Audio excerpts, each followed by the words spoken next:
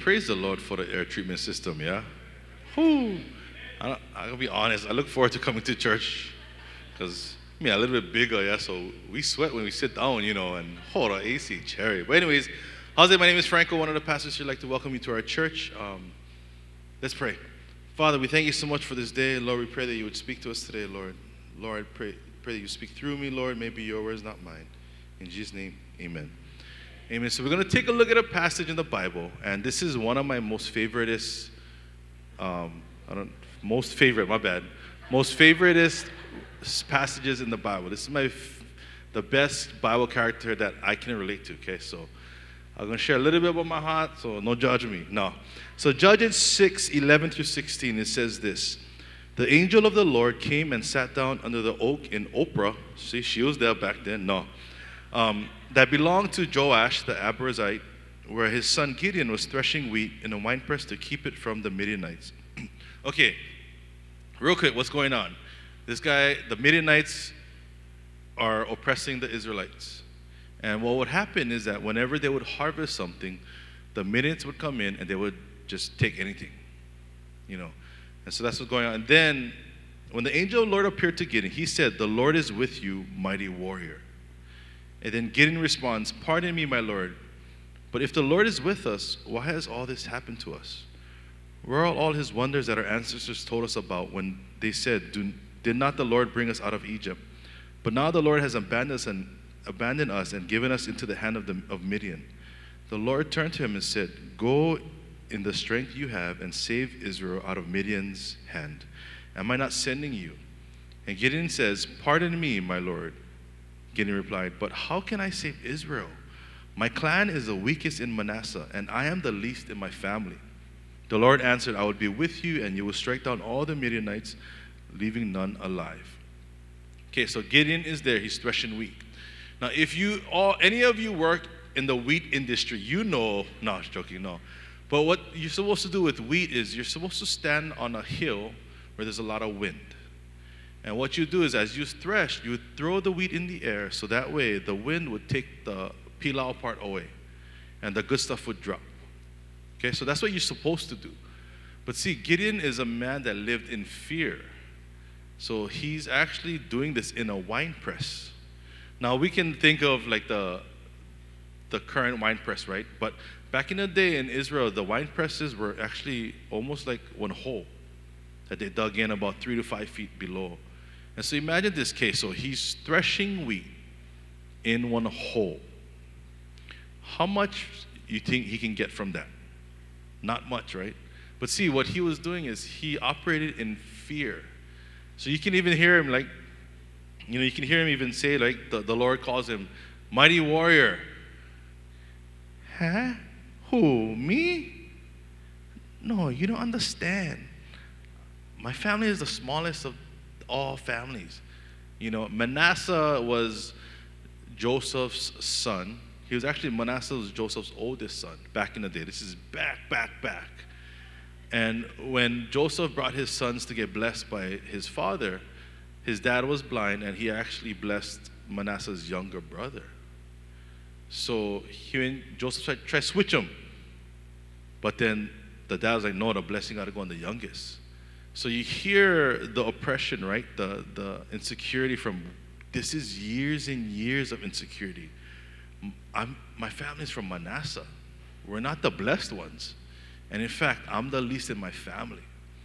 So I could relate to this because for me, I'm a little odd. I grew up I went to a Catholic school growing up, St. Teresa on Oahu.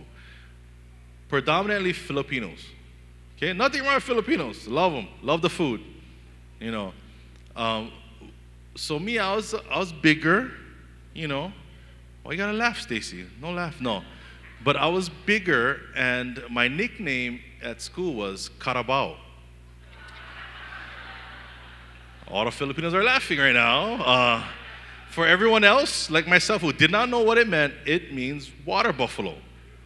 Now imagine going through school, I don't know, nothing. They're like, "Hey, Carabao." I'm like, "Yo," and I never know, right? So I'm like, "Yo, oh yeah, I get one cool Filipino gang name, man, Carabao. What's up? Carabao in the house, And then somebody told me what it meant. I'm like, oh, you punks, huh? Okay. So then I grew up in Kalihi, and all my friends was Samoan. Grew up on Oahu. The rule is you always have one Samoan friend, because you never know, you might need help, right? But see, I was all confused because, again, I was a bigger, right? Okay, I'm 5'4", 190. 5'4", 190, okay, yeah, in 4th grade. Why are you guys laughing at my pain again? What's up, family? You know. So, right, so I'm all confused. The Filipinos call me Karabao. You know what the Solis called me? Little man. So I'm like, what, am I fat? Am I skinny? What's going on? And then I went to a Korean church. So I'm half Korean. I'm Korean, Hawaiian, Chinese. I'm half Korean. In the Korean culture, if you're half Korean, you're a lower class. You know, and then I grew up and we didn't have much. And I said earlier, I grew up in Kalihi, not the best part of the, you know. And so all these insecurities. And so what started happening is I became held captive by these insecurities. And so when someone asked me to do something, I would say, who, me? No, can't. You sure you like somebody else? And see, growing up, we had a Hanai family, and you know, I don't know how your parties are, so I'm just describing how my parties were. My family parties, you know, I'm not saying I condone this, but it's just the way it was. Huge family parties. We would have 7 huge white Costco coolers, okay? One cooler was soda, juice, water. One cooler was all Budweiser. One cooler was all Bud Light. One cooler, and you know, and of course one was all hards, liquors, and wine. And that's just the way the family, you know, everybody had their own drink, so they just bought everything, I guess. I don't know. But the rule is, if you're under 21, you never reach into a certain cooler. You only get one cooler you can reach from, and that's it. If not, you get disciplined. For the locals, you get lickings. You know, so that was the rule, and we all knew the rule. So I remember one time my dad, he would always help my uncle cook. My uncle cooked for the whole party. My dad was there, and then he goes, "Hey boy, go grab uncle one beer." Okay, you know, my dad told me to get it, you know. So I go to the cooler, and I put my hand in the cooler. Not even a split second later, "Hey, who you? Who you?" And I never even know the guy that's asking me who I was, you know? And if you grow up in Hawaii, this term, who you, is usually followed by some kind of conflict, right? Somebody robbing you, "Hey, who you?" You know, and then you walk down the wrong street, "Hey, who you?" You go into the wrong, you know, store, "Hey, who you?"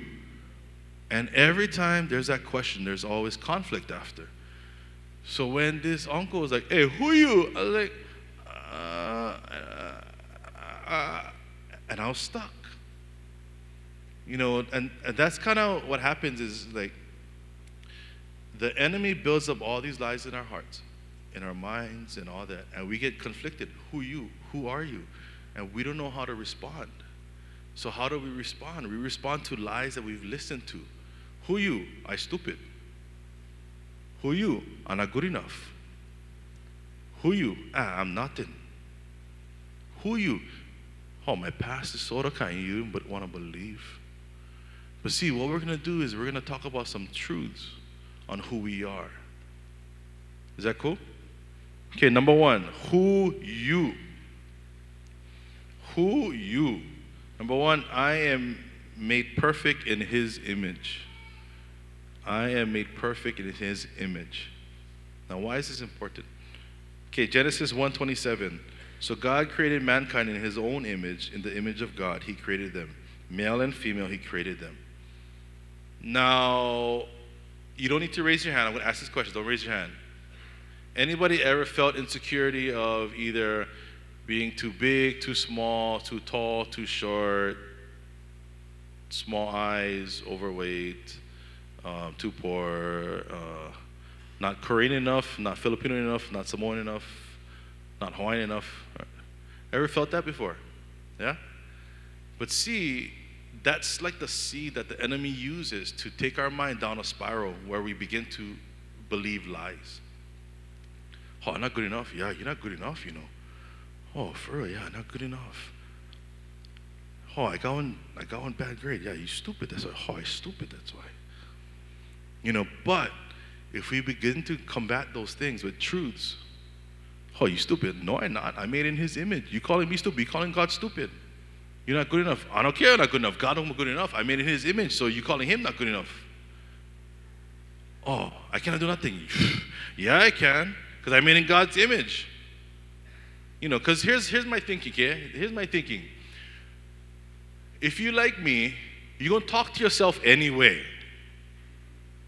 Okay, am I the one that talks to myself? Okay, maybe I am. Anyways, no, you're going to talk to yourself anyway. So why don't you talk to yourself in God's truths than the enemy's lies, right? And just this, I learned this when I was 18 years old, and back then I was just starting to go Bible college, and we are getting ready for a mission. And the guy who was training us said, you know what, when you go into the mission field, we was going to Philippines, guys. We was going to third world action. They talked about demon-possessed, all kind of movie action that happened in this place. So they said, you're going to go to this place, and the enemy's going to start telling you lies. So when that happens, you fight them with truth. Huh? What you mean? You just speak from the Bible. I'm like, cuz, I'm from Kalihi, man. I only know what the pastor or the preacher would say. I don't know. I don't read the Bible. That's okay. No need to be precise. Just say the truth. Okay? So sure enough, had this conflict at work. This guy, he just went off at me. He just went off, and I was like, what? And I just literally walked into the room, and he just started snapping at me. I was like, what? Me, I hate injustice. I'm like, cuz, if I did something to you, bro, yeah, snap at me, but I never do nothing. So I started boiling up, right? And this person, he wasn't from Hawaii, so Brother Is is playing in my head, And I'm like, oh, and so I started walking away. I started walking away all angry. Oh, man. And then the guy's teaching popped in my head. And I started walking. And so before, I used to have a very long process of getting over conflict. Like, I can hold a grudge like no other, man. You talking about like 3-4 months kind. I can hold a grudge. Man, I go see you in the store. I'm going to give you stink eye. Even though you can't see my eyes, I can see your eyes, And so I was walking, and instead of getting mad, I started saying, Lord, you're God of peace. Lord, you're the Lord of my life. You got to love, so I got to love this guy no matter how dumb he is. Lord, and I just started repeating these, like, just words and phrases from the Bible that I remember from worship songs, all that kind of stuff. And guys, what usually takes 3 months to get over it, it took me 3 minutes to get over. Because I wasn't filling all my head with all this anger and all these lies. I was speaking the Lord's truths. Because I believe that in order to be able to move forward in freedom, we have to define who we are. And so why not, right? God doesn't make junk. So imagine if we just stopped right there. I stupid. No, I'm not. I smart. Because God made me, and he's perfect, and I'm perfect in his image, so I smart. Boom, up out. And if that becomes our mantra, God's truth becomes our mantra. No matter who cuts you off on the road. You know that guy, that's okay. Because you know why?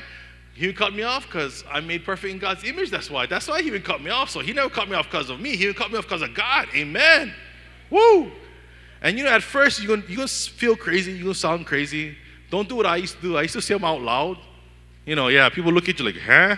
Just under your breath, So just say that. Just say that. Lord, I made in your image. I made in your image. I made in your image. And boom, you start doing that. You start beginning, right? Because when you hear lies, you start believing the lies. When you believe the lies, you speak the lies, right? When you hear the truth, you're going to start believing the truth. And then you're going to start speaking truth. And what happens is we begin to speak life. Okay, number 2, I am a child of God. I am a child of God. Ephesians 1, 5-6. God decided in advance to adopt us into his own family by bringing us to himself through Jesus Christ. This is what he wanted to do, and it gave him great pleasure. So we praise God for the glorious grace he has poured out on us who belong to his dear Son. God has called you to be sons and daughters of the Most High. That's some heavy stuff. And that's one truth. God has called all of us to be sons and daughters of the Most High. Okay, take it back to that when I was 12 years old, reaching into the cooler, right? So I go, I reach the cooler. The guy's like, who you? Uh, uh, uh, uh, I'm Danny's boy. My dad's name is Danny. If you didn't make that, you know. I go, oh, Danny's boy? Oh, you Danny's boy? Yeah? Oh, okay. Oh, yeah, sorry, Uncle. This is for Uncle Neil. He stayed with Dad, so I got to go give them. Oh, yeah, all good, bro. All good. You good, bro. Oh, I'm so sorry, Uncle. You know, because I'm so insecure. No, I'm sorry, Uncle. No, but you good. Okay.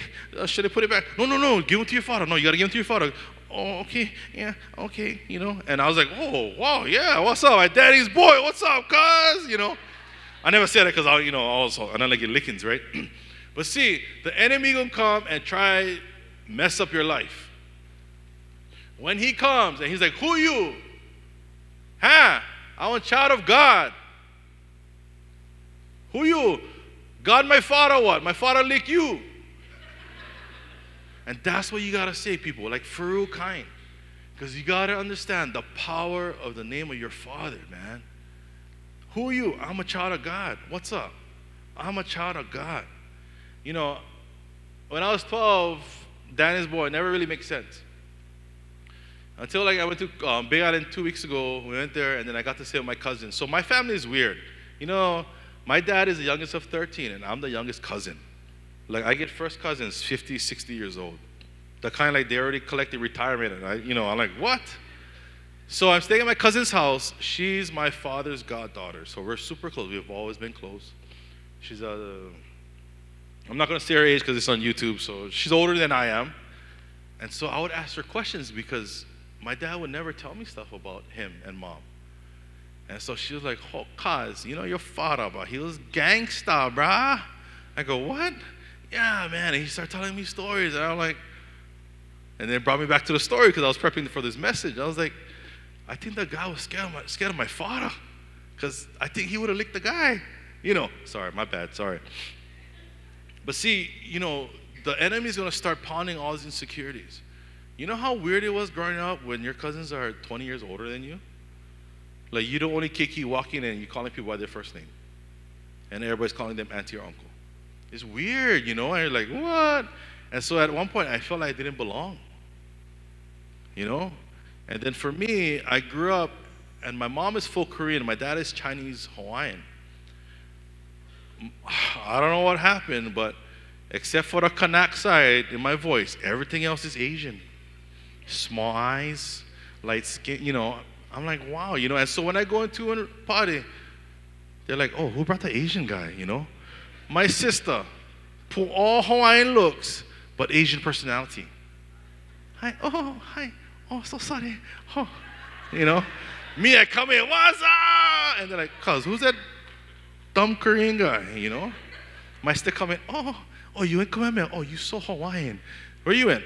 When Damien, I never let go Kamehameha, you know. But anyways, so a lot of insecurities. So you saying, I am a child of God is powerful. It's so powerful, gang. You got to realize that. Imagine this. Imagine if we became a church not paralyzed by insecurity, but empowered by who God is. Right? All this insecurity, all this doubt, all these insecurities, not good enough, not smart enough, not skinny enough, not big enough, whatever it is, all these. All the pain you felt could be 20 years ago, could be 15 years ago.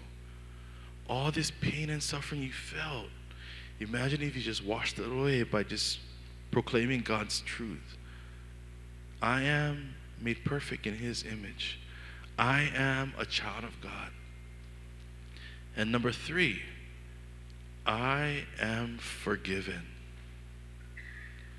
Now this one, okay, by the way, I'm giving you guys all secrets, yeah? The enemy don't like you learn all this kind of stuff. Because what happens is, okay, I'm a child of God. Oh, yeah. Oh, yeah. I'm in perfect in His image. Oh, yeah. Shoot. You know, it's like when you first find out one girl like you. Oh, yeah. What's up? You know, you just feel confident, right? But see, I'm made perfect in His image. I am a child of God. But the most powerful is I am forgiven.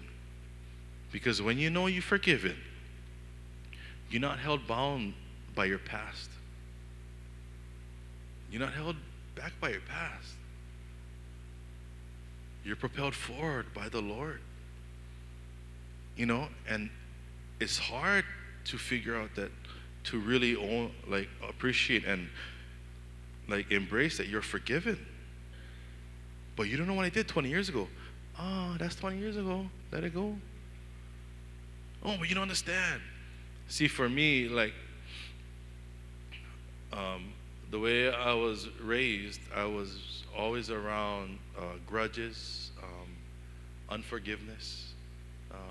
We would, families got disowned by other family members, all kind craziness, and so I was trained to really not forgive. My motto in high school, in high school now, 14 years old, is what goes around comes around, but I won't come back 10 times stronger. And because I was, raised but what I realized later, it wasn't my family's fault, it's the enemy's fault. Because in Kalihi, you gotta be able to fight your way out, run your way out, or talk your way out. You gotta, I told you I was a fat kid, so I couldn't run, obviously. Unless it was downhill, I can run faster than anybody downhill, Number two, I don't like to fight. I'm protective, but I'm a pacifist. I don't like fight. I don't like fight. If God will, I don't call myself my friend, but I don't like fight, right? But see, so what I would do is I would just, I could cut anybody down. I could cut you down, and no holds barred. I would talk about anything. I would talk about your dying sister. I don't care, as long as I cut you down. But see, the enemy made me believe that this was my role, is I'm the man. I don't cut you down. But see, he was trying to pervert the way the Lord made me, because one of my gifts is actually exhortation or encouragement. I love to encourage people. I love to, but see, what his job is I'm going to distort your stuff for when you're young. So that way, when you come old, you're not going to realize God's call on your life. Anybody seen Terminator before? It's exactly that, people. He gonna see you. Okay, when you 35 years old, you can impact the world for Jesus.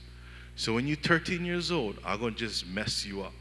I'm gonna mess you up when you're young and you're dumb and you don't realize what I'm doing. So that way, when you get to 35, you don't live up to what God has called you to. You live up to what I'm telling you to.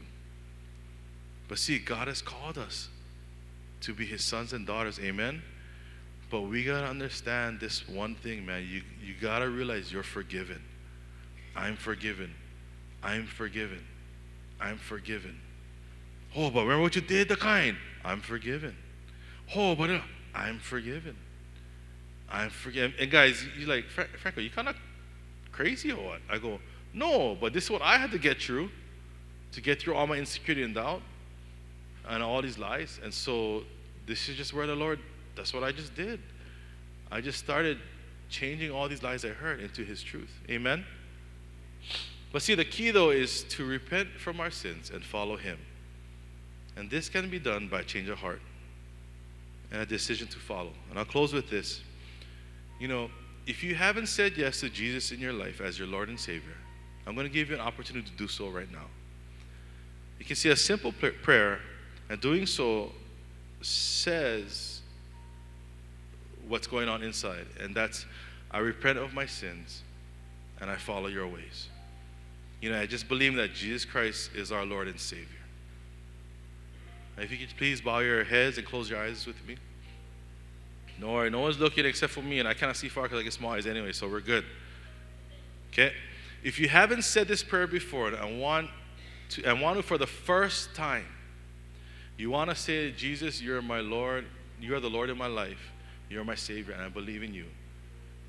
If this is you, please raise your hand for the first time.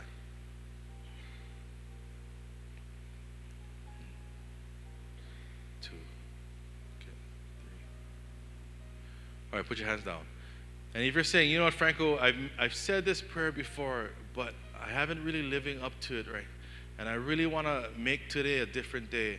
And I want to go out of these doors a different person. And I want to live as a child of God. I want to live made perfect in his image and believing that. I want to live forgiven. And if that's you and you want to rededicate your life, please raise your hand.